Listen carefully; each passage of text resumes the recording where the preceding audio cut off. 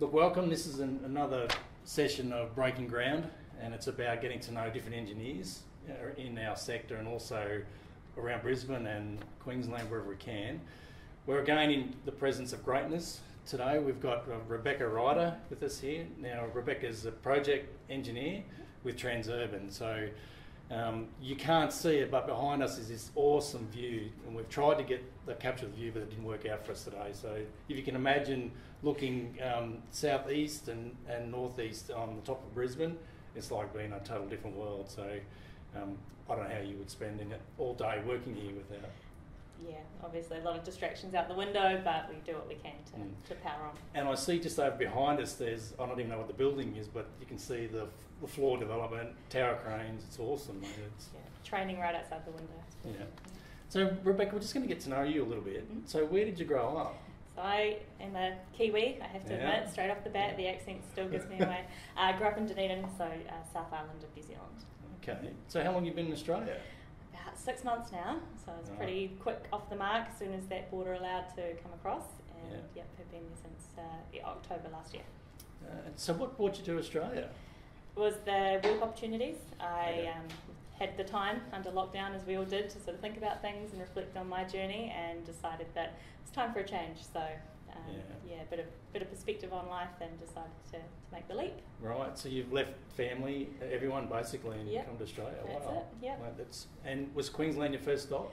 It was, yeah. So it's all about who you know in Queensland. So I started talking with someone that I had worked with previously, actually over in Fiji, and they had they were working here and said there were some amazing opportunities, and got me in touch with some people, and just followed my nose from there. And again, finding a company or a team that was willing to bring me over in the middle of a global pandemic was the key. So making some bold moves, but managed to make it work. So it's great. And it is taking those opportunities, isn't it? To take you where you need to go in your career, and mate, it's a massive step to leave country and come over. That's right. Yeah.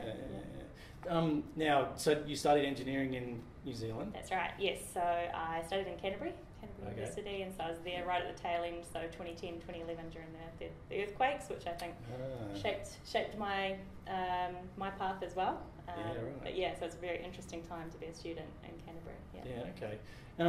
So did you get involved in any engineering from the earthquake side of things? It wasn't the student volunteer army, so getting out there and seeing some of it, but more so it was probably our lecturers that were out there doing a lot of the assessments and then coming back, and then certainly the recovery work that happened for many years after that. But during the studies, it was probably just more about seeing your lecturers come back from doing site inspections and them really shaping the content and the material that they taught us on the back of what was happening outside. Now, what field of engineering did you study? So I did get into geotechnical engineering originally, and did some additional study in seismic engineering. Since then, I've taken a bit of a different path and gone into more project management side of engineering life, so just exploring that field. But the sort of technical grounding, the background that I spent in the civil geotechnical space has put me in good stead to branch off from there and try something else. Yeah, okay. And so you told me you're on secondment to Transurban. Yes. And how's that going? Yeah, really great. It's an awesome team here, and I've just been able to get into see some big assets and big projects that have been happening around Queensland, and again, it's all about forming that connections and the network in the new city. So it's been great. Okay. And so is this your first field work with engineering, so post your studies? No. So I worked as more in the consultancy space, a more traditional design space in New Zealand, and then coming over here, and prior to that, a bit of work in project management towards the tail end, and then coming over here with a bit more of a lens of trying to see a bit more of the bigger picture, and use that design experience to then move into other parts of the industry. Yeah, okay. All right, so one of the challenges for engineers is to answer questions in one word or a sentence. So it's important that engineers give the details to projects. So we're just put you on a little bit of a challenge here. So, and while we're getting to know you as well. So Rebecca, what was your first job? Making smoothies at the local pool. Right. Yeah. Okay. Nice. And have you got a favourite superhero? I found this one really hard. Wonder Woman. I got to do the Advocate one there. I think it's pretty cool in the most recent movie. Can't argue with Wonder Woman. Wow. And so what do you do to relax?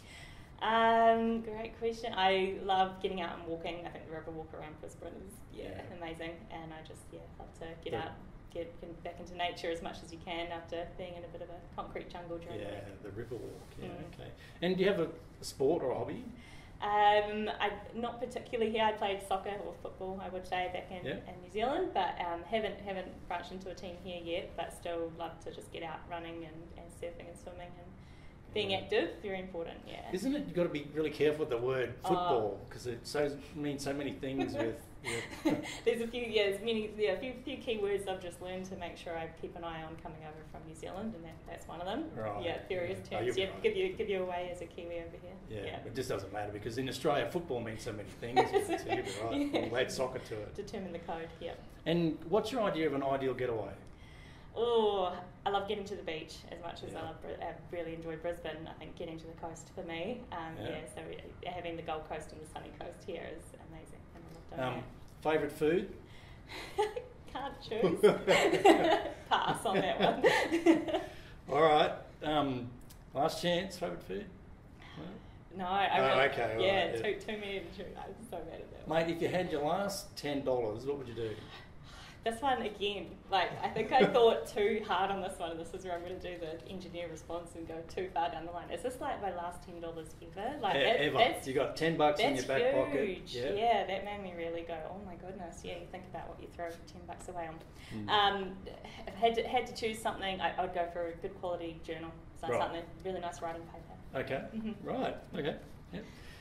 Now, if you had the opportunity to invite two people over for dinner, who would they be? This is another good one. So for me at the moment, really enjoyed reading and listening to a lot of audiobooks by Brene Brown. She's been in the public eye a lot recently, and I think a lot of people have tapped into her material. And the other one, which I think would be great to get together with Brene Brown, would be a David Goggins, because again, just on the training and the physical side of things and mentality mindset. Yeah. So those two together would be a powerful conversation. Nice, would be very powerful. Yeah. And who would you, is there someone that you would say is the greatest influencer on your career so far? I thought about this. Not one particular person, and I think that's probably because whenever I meet people, you always learn something from no matter who you come across. So that's a really good point. Sort of take away. You just always have something to learn, and it's probably just more about how you go about finding out what that is. So, lots of different people and lots of mentors and people that have made an influence on me in my career. Right. Okay. Now we're going to do a credibility test here, Rebecca. Now this is the Bureau of Engineering's credibility integrity test. Please don't make me do it. Give me more of a diagram, honestly. Did you know there was a Bureau of Engineering Integrity? I didn't. Right. Okay. So and it's based on 3 questions. So we're going to be able to judge your credibility in 3 questions. So, you all right? You ready? I'm ready. All right. So we can't go any further in this interview without checking your credibility. Understood. Okay. Do you have ever sung, or have you ever sung in the shower? Yes. Right. Do you snore? No, but terrible sleep talker. So I feel like that's right up there. Yeah. And look, last question. Have you ever listened to an ABBA song? Yes, of course. All right. I pass. You have. You've got lots of integrity there. So, Great. All right, mate. Now, the really important part of this conversation is providing, how you feel, advice really into industry for other engineers coming in, and I think particularly that you're a woman in engineering too. It's fantastic for other young ladies to see that you're surviving and making a mark, in industry. So if you could describe a successful engineer in 3 words, what do you reckon the 3 words would be? Good little summary. Number 1 has to be communicative, so being able to communicate. That's a big one that I think I was back in the past. I guess the relatively new realisation for me is all about being curious. So I think that's a big one for our industry that's built on a lot of tradition and standards, but being curious is kind of what allows us to go forward. And then the last one again, which is maybe not what would first come to mind, but being compassionate.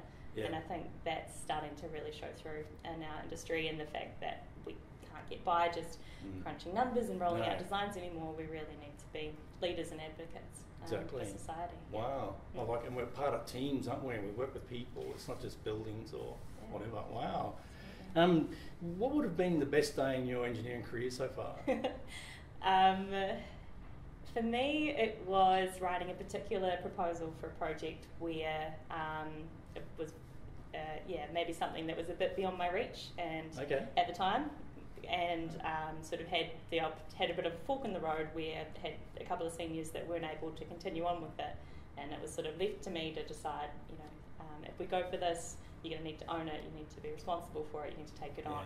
And it was really that step change in my career where I went, okay, I'm going to give this a go. I felt like I wasn't sure if I was able to. I didn't know if I was going to succeed or fail, but going through that process and testing myself, and then actually getting a successful outcome from that, and being able to own that package of work and deliver on it, and then kind of see the power that you can have over an outcome. So that was sort of a real turning point for me. And engineering's challenging all the time, but what would be one of the biggest challenges for engineers today, in particular young engineers like yourself? Yes, I think that there's the speed of information that we're having to deal with. We've come from a past and a history that was reliant on paper and transactions and things taking time to process.